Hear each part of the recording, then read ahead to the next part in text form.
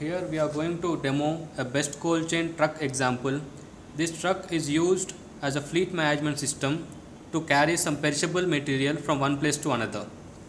For this thing, we are going to use many sensors to monitor the material status and the conditions. Here we are connecting a sensor board on this module so that this sensor board contains of a humidity sensor, a reed switch is used to check a door is open or closed of the truck, a power sensor to check the power availability of the gateway, an LDR to check the light availability, a PIR sensor to check a person is entering into the truck, and a temperature sensor to monitor the temperature. And also we are connecting a GPS module here to always track the location of the truck in which way it is going on. And we are also using a BLE module to make a wireless communication from the container department to the truck driver and give an alarm.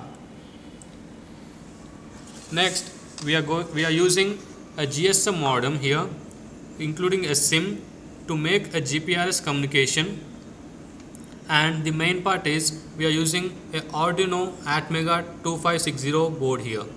All the sensor module, a GPS module and a GSM module are connected to the Arduino board, and all this data have been continuously monitoring. The GPS module is connected to the GPS antenna to get the satellite values every time.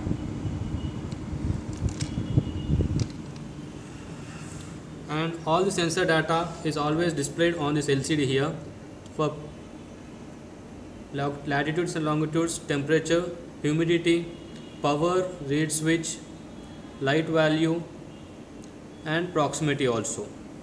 So all this data will be shown here, and at regular intervals of time the data will be posted to the cloud platform.